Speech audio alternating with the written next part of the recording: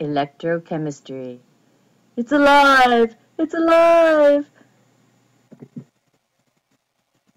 Galvanic cells.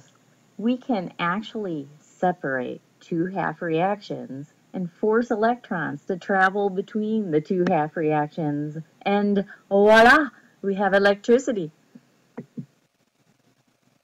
Our Gibbs free energy becomes electrical energy in the case of a battery, or we can force reactions to go backwards from what they would like to do by applying electricity to them. Here's how we set this up. We would take all the ingredients for one half reaction and put them in one beaker. Here I've got some sort of solution containing zinc 2 plus ions and a chunk of metal zinc. And over here, I've got some sort of solution containing iron 3 plus ions, and I've got a chunk of iron stuck in it. I can connect them together with a wire so that electrons can travel between them. Over on this side, zinc is going to be oxidized to zinc 2 plus, and over on this side, iron 3 plus is going to be reduced to iron. You may be asking yourself, Mrs. Keith, how do you know it's going to go this way and not the other way? Well, it turns out that zinc wants to become zinc 2 plus way more than iron wants to become iron 3 plus. We will talk more about this later. So as this reaction proceeds, zinc 2 plus ions are going to be leaving the zinc metal. And they are going to leave some electrons behind, these two electrons right here. Those electrons are going to go zooming through this wire here. Come over here. This thing is going to become negative. It's going to attract these iron ions, the positive iron ions, which will react with those electrons and just become iron. The iron usually deposits on the surface of this piece of metal here. Seems simple. There's a problem, though. If you know anything about electricity, this is never going to work. Let's zoom in on one of these electrochemical cells, one of the half cells.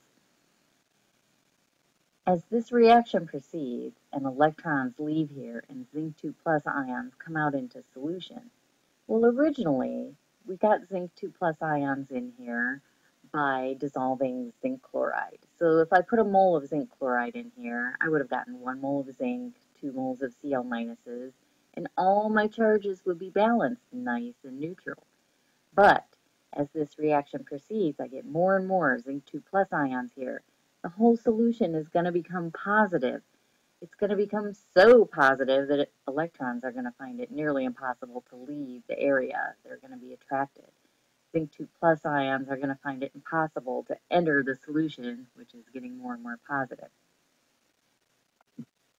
Oh no, what will we do? Curses.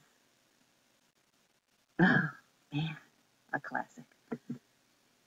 Well, what we do is we just put a little connector in between, besides the wire where the electrons are going, so that negative ions can flow into this left-hand cell as needed to neutralize the Zn2 plus.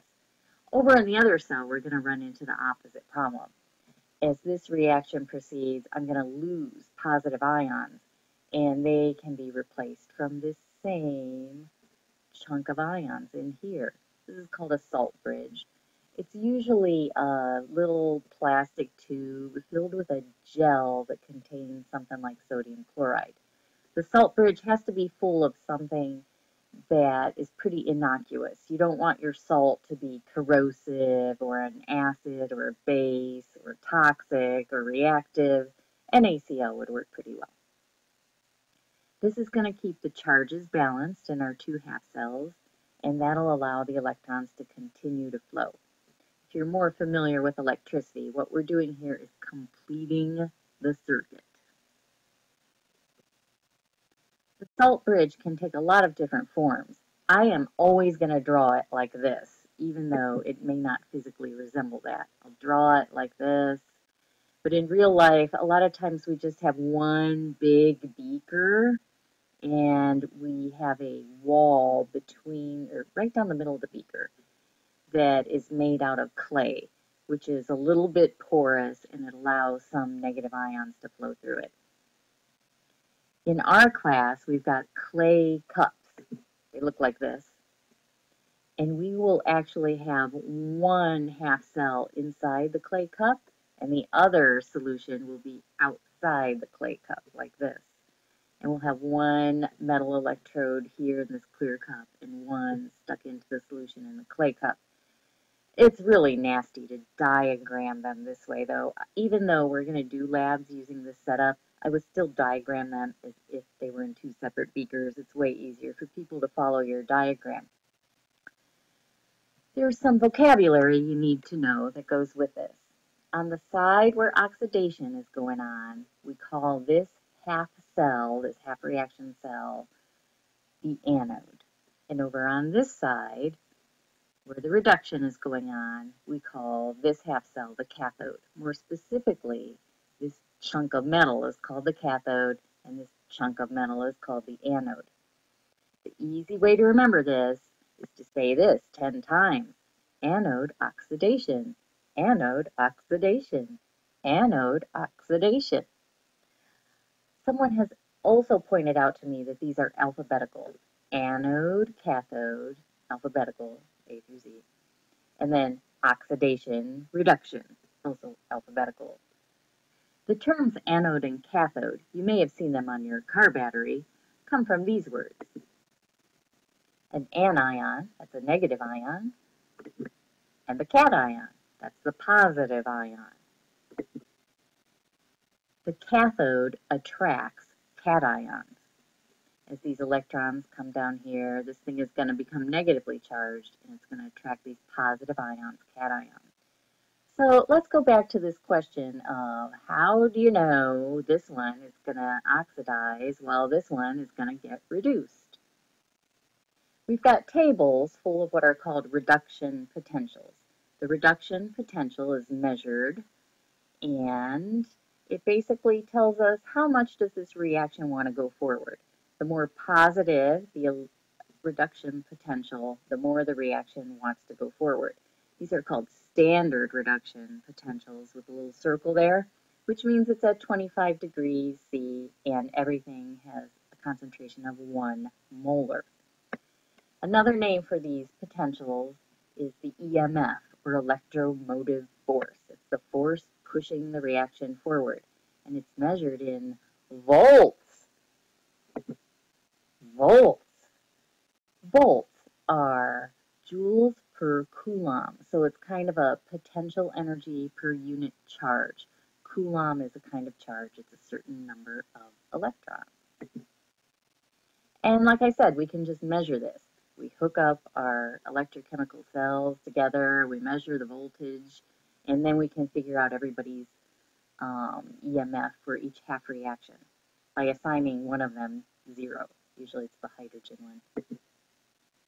The EMF tells how much a reaction wants to happen. So the more positive the EMF is, the more the thing wants to go forward. So basically, it's saying exactly the same thing as delta G and K. So for reactions that are going to go forward, what is true about delta G, K, and E?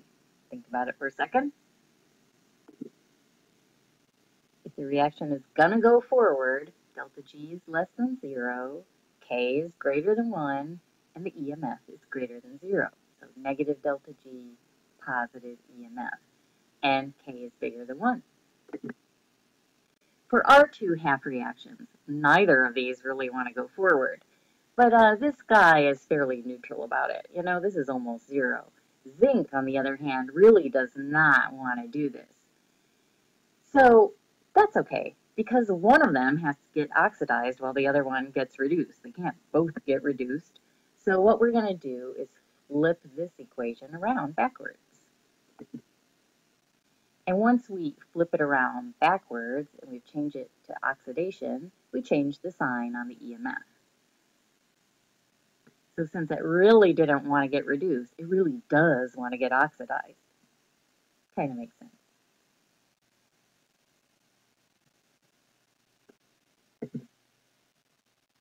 If I wanted to get the overall reaction for these two half reactions, I would flip around the one, and then I'm going to have to balance my electrons. So I'm going to multiply this one by 3 to get 6 electrons there. I'm going to multiply this one by 2 to get 6 electrons there. And then I add them up. My electrons cancel. Notice that all my elements are balanced down here, and my charges are balanced. Now you might be thinking, EMF, it's kind of like delta H. When I flip this around, I change sign on it. And now when I'm multiplying it by 3, maybe I should be multiplying it by 3. And you'd be wrong. Yeah, you don't. Be careful. Don't do it. Don't multiply it by 3. The EMF is the potential per electron or per unit charge. So it doesn't really matter how many electrons we have here, since this is telling us the potential energy per electron, or per coulomb actually, but per unit charge, it doesn't really matter how many electrons we've got there. We shouldn't be changing this value. It's the value per electron. A little weird. You'll get used to it. And like I said, EMF, it's measuring the same thing as delta G, so we can switch back and forth between them pretty easily. It's almost just a matter of factor label. We're going to have to take our EMF, and it was in joules per coulomb. We're going to have to switch it to joules per electron, and then we just multiply by the number of electrons. And then we change the sign to make it negative, because delta G and E have opposite signs. So this is the equation. It's on your crib sheet. N is the number of electrons transferred. So that 6 in your previous equations is going to be important eventually when you go to calculate delta G. The EMF is just, the thing we calculated a second ago. And then Faraday's constant is just to switch our coulombs to moles of electrons. Coulombs, we use them in physics, but not too much in chemistry. So how about if you try some problems? Try drawing a diagram for a lithium-copper battery. First, just draw the two half cells, and the copper here is going to be copper 2+ ion. Pause here.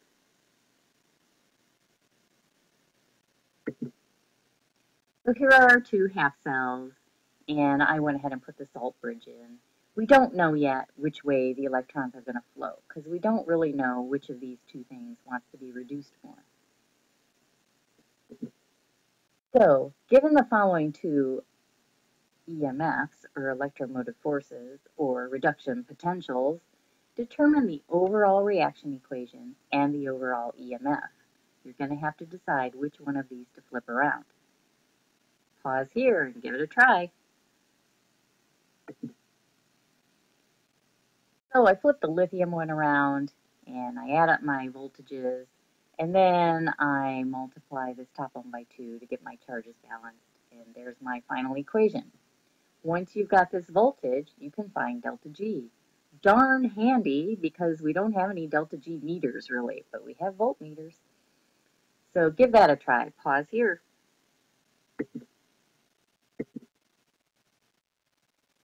There it is. Faraday's constant here, by the way, is on your crib sheet, in case you were worried about memorizing that. Oh, wow. Big negative number for delta G. K must be ginormous. Probably too big to fit on our calculators. Okay, now label your diagram. Show the two half reactions. Show which way the electrons are going to flow. Label the anode and cathode, and show the movement of the negative ions in the salt bridge. Pause here for a long time while you do that. There you are. Voila! Huh, yeah, that's definitely enough for today.